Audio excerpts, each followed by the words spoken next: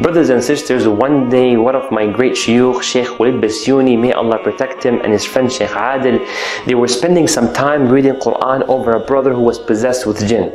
After some time, by the will of Allah subhanahu wa ta'ala, that brother was cured.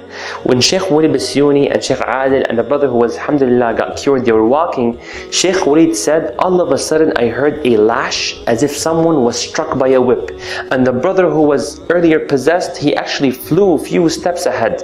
Sheikh Walid rushed immediately to the brother, uncovered his back, and he actually saw a mark on his back. Sheikh Walid said, I was with the brother for at least the past 24 hours. He realized the jinn must have been very angry, and that brother perhaps is now repossessed, and now the Sheikh wants to recite Quran on that brother once again. As he's reciting Quran, the jinn spoke, and Sheikh Walid asked the jinn, was it you who struck that brother? And the jinn replied in a very strange and weird voice and said, yes, it was me. Sheikh Walid asked, why did you do that to him? Why did you do that to him? Then the jinn replied and said, because I hate him and I was very, very angry. Sheikh Walid asked, why didn't you harm me or Sheikh Adil? Why only him? Now look at the response of the jinn. I'm telling you this story secondhand. It's actually on YouTube, on the Deen Show, and you can also watch it yourself.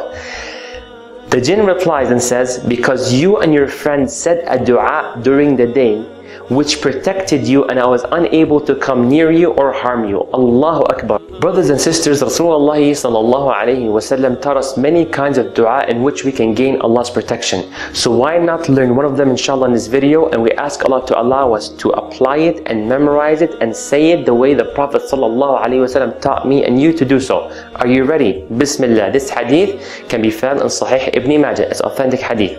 Rasulullah sallallahu alayhi wasallam said, there's no one who says during the day and during the evening the following dua. Pay attention.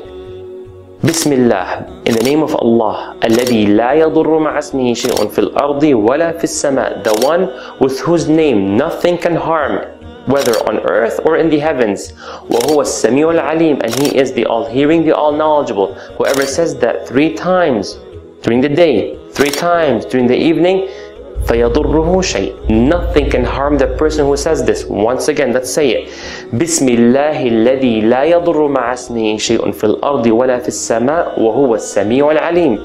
Brothers and sisters, say this 3 times in the morning, 3 times in the evening, and inshallah, Allah will protect you from all evil. Say it with certainty. Don't test Allah. Say it with confidence, and Allah bi'idhnillah will fulfill His promise. May Allah bless you. May Allah protect you from all evil.